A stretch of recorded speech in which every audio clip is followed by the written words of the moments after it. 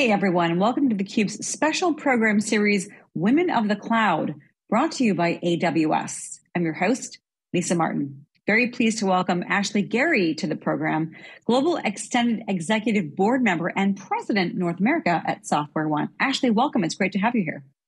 Hi, Lisa. Thank you for having me. I'm excited to be here. Talk to us a little bit about you, about SoftwareOne, about your role. Give us that context. So SoftwareOne is a global services provider for end-to-end software and cloud management. We operate in over 90 countries. We're headquarters globally are in Zurich, Switzerland. Our North American headquarters are in Milwaukee, Wisconsin. And I run the North American region, which scales from the US, Canada. We have parts in Costa Rica and Mexico. And our primary purpose and to serve our clients is to help them really understand the restraints in cloud management, everything from licensing use rights to financial operations to workload migrations, to help them drive better outcomes for their business. It's all about outcomes for the business. Every conversation we have always goes back to outcomes. But I want to learn a little bit more, Ashley, about you. Talk a little bit about your career path, and then give us some recommendations that you would have for others who are looking to really kind of step the ladder in their tech careers. Yeah. So I've been very fortunate and blessed to be able to be at SoftwareOne for 15 years. So I came up through inside sales. I had no idea how the tech world operated, didn't even know what a server was. And I learned on the job. And this was before, even cloud was really, really relevant. I think for me, I get asked a lot, how did you work your way up, so to speak? And it's really about understanding where your strengths sit. And investing in those strengths, building a brand of yourself and what your identity is like within the workplace. What do you want people to know of you? Do they want to, I got to get Ashley on this project because she accelerates and executes cleanly, right? Or I need Ashley to do this because she can collaborate with peers and bring people along. So really understanding, where you want to sit, what your skills are and your strengths, and then asking for mentorship, getting career advice, raising your hand to take on more, and don't ever be afraid to ask questions and admit stuff when you don't know. That humble is part of our core value within SoftwareOne, and it's really, really helped me grow in my own career. Ashley, I love that you talked about creating your own personal brand. Another thing that I hear often from women in this situation is creating your own personal board of directors, of mentors and sponsors who can help guide you along that path. You also talk about investing in you, and I think that is such pertinent advice for those to be able to create success stories within their career. I would love to then know about some of the successes that you've had where you've helped solve problems relating to cloud computing for organizations, internal, external. Yeah, it's a great question. That's why we're here, right? Women of the cloud.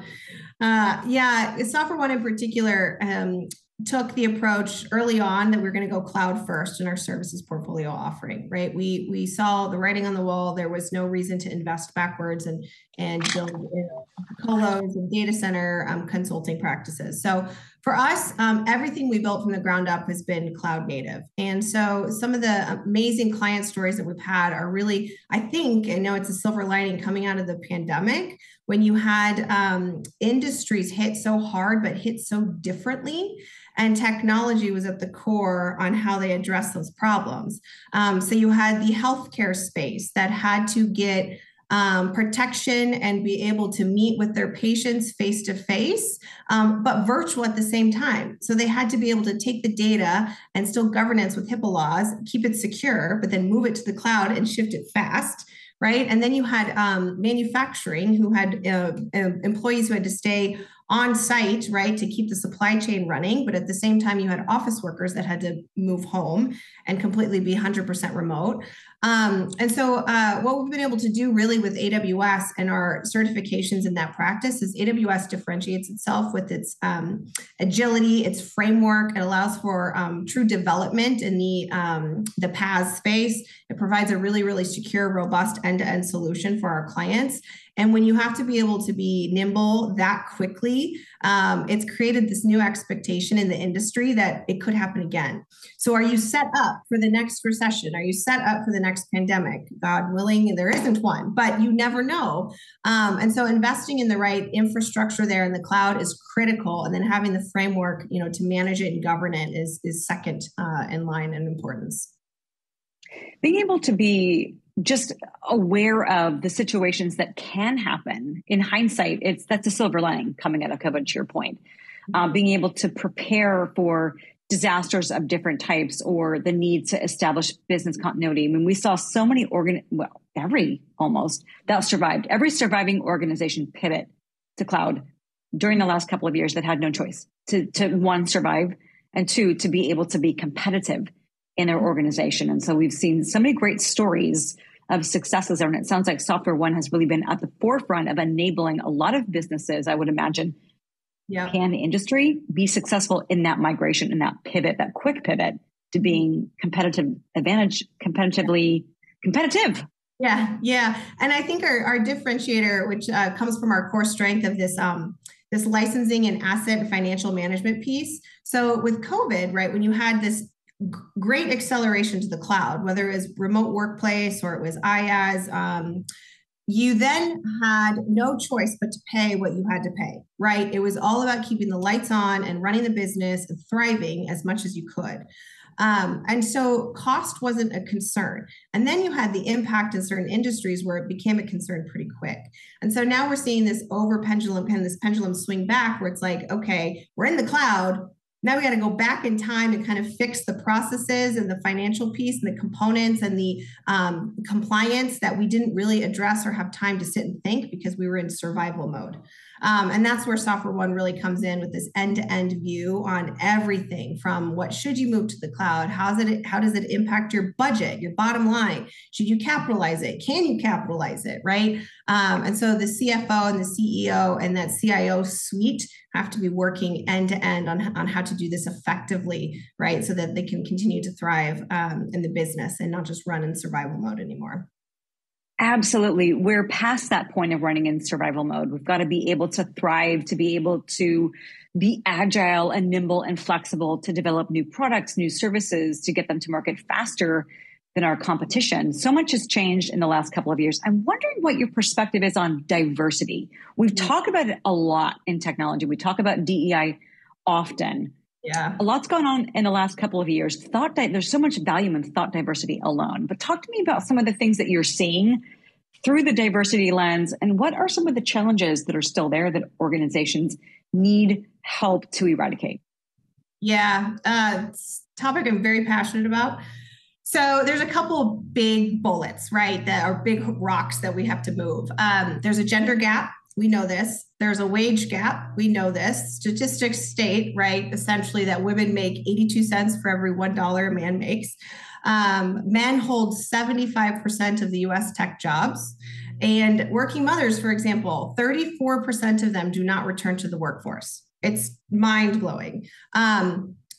Fun fact in SoftwareOne is we actually have 100% return. Working mothers come back and stay for at least a year. Yeah. And it requires really intentional investment in making sure that they have an environment that they can be successful as they transition back, making diligent choices on the benefits that you provide those women so that they don't feel that they have to make some of the tough choices that they feel pressured to do. And then you have this talent shortage, right? So on top of gender, on top of pay, then you have this all up shortage of underrepresented groups, right? And you also have in the tech space, there's just a lack of talent all up.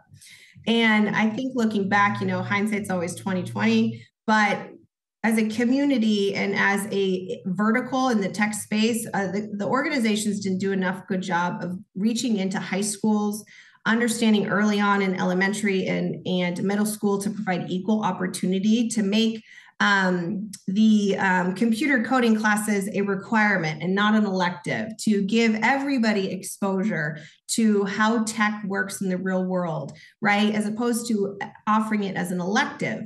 It should be a requirement. I mean, it's like financial management. It's how the world runs today is on tech. So something that SoftwareOne has done to really address that is we built this academy. It's only 2 years in its infancy, so it's young. But we go intentionally to schools and we hand select and we create a program, right, to get them exposed to the industries that they're interested in. Personally, though, I think we need to start way earlier on. And I think that's something that we all can work better at, and it's exposing the next generation to setting an expectation that tech is going to be in your life. And so let's learn about it and not be afraid of it and turn it into a career, right? Absolutely. Every company these days has to be a data company. They have to be a tech company, whether it's your grocery store, a retailer, a manufacturer, a car dealer. So that kind of choice isn't really there anymore. That's just the direction that these companies have to go in. You mentioned something that I love because I've been hearing it a lot from women in this series, and that is, with respect to diversity, organizations need to be intentional. It has to be intentional really from the get-go. And it sounds like SoftwareOne has done a great job with intention about creating the program and looking at how can we go after and solve some of the challenges that we have today, but really go after some of these younger groups who might not understand the impact and the influence that tech is having in their lives. Yeah. And the only way to be intentional with the right outcome is to ensure that you have diversity of thought in the leadership teams that make those decisions, right? So you can put your best foot forward in being intentional with trying to keep women in the workforce. But if you don't have women on your leadership team, where are you getting that feedback from? Right. And so it starts by just getting the talent into the company at the very bottom level from an inclusion standpoint, keeping them, but also intentionally selecting the right diversity of thought at the leadership levels where they make decisions, because that's where the magic happens, right? Where, I have the privilege to be able to choose and work with my HR partner on what benefits we provide. And you have to have a team that's all inclusive and understanding the needs of all the groups, right? Otherwise, you end up intentionally, with the best intent of heart, creating benefits that don't really help women, right? Right. I think it takes a lot of work and time, but it's something that's very important. Very, very important. The fact that you mentioned thought diversity. The amount of value that can come from thought diversity alone is huge. I've seen so many different data points that talk about when there are females or people of color in the executive positions at organizations, they are X percent, say 20% more profitable. So the data is there to demonstrate the power and the business value that can come from thought diversity alone. Yep, exactly. Yep.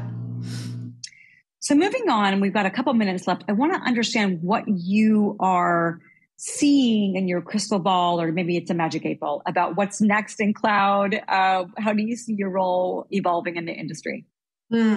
So, I think what's next in cloud, both from an industry and a SoftwareOne standpoint, is expanding outside of this infrastructure as a service mindset, where cloud was there to run your business. And the beauty of it now is that cloud is there to also drive your business and create new products and capabilities. And so one of the biggest trends we're seeing is all organizations at some form or at some point in time will become a service provider or have an application that they host that they provide to their clients, right? And so they're a tech company.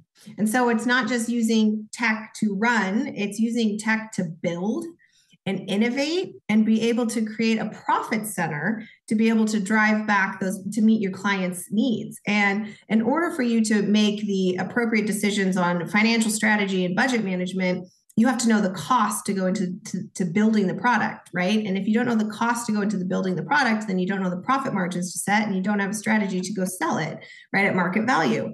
And so it really becomes this linchpin in all of the areas of the business where you're not only running, but you're also developing and building. So you have to have a very good, strong investment in the financial operations component of cloud. And I think that's where FinOps is coming in. You'll hear that phrase a lot, right? And so the end-to-end ability to financially manage cloud, both secure, but also with visibility, is this next generation. And it's going to include SaaS, right? Because they're going to be plugging in. It's going to include governance, because it's not just the CIO making decisions anymore. It's business line leaders. And so how do you have this cloud center of excellence to be able to provide the data to the decision makers so that they can drive the business?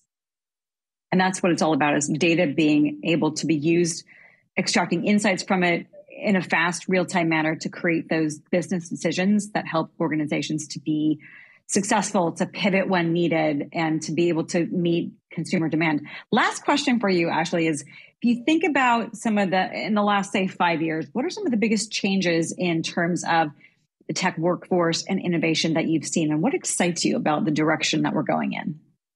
Oh, I think the biggest change over the last 5 years is the criticality of the space. It used to be like we're not so mature in cloud. We'll eventually get there. We'll dabble in it. We'll dip our toes in it. Eventually we'll move everything. And it's like, well, we're there. So if you're not in it, you're behind, right? Yeah. And I think what is really important for people who want to get into this space is it doesn't mean you have to be super techie, right? The number of times people are like, can you help me with my computer? And I'm like, no, I don't even know how. Like, no, I don't, I'm not going to help you with your computer. I consult and I help drive, business decisions with clients. And so there's all these peripheral roles that people can get involved in, whether it's marketing or it's sales or it's product design, right? It's not just engineering anymore. And I think that's what's really exciting about what's to come in this space. The horizon is infinite. Ashley, thank you so much for joining me on the program, talking about your role, what you're doing at SoftwareOne, some of the great successes that you've had in the cloud, and some of your recommendations for organizations and people to grow their careers and really increase diversity in tech. We so appreciate your time. Thank you, Lisa. Thanks for having me. My pleasure. For Ashley Gaare, I'm Lisa Martin. You're watching theCUBE special program series, Women of the Cloud, brought to you by AWS. Thanks so much for watching.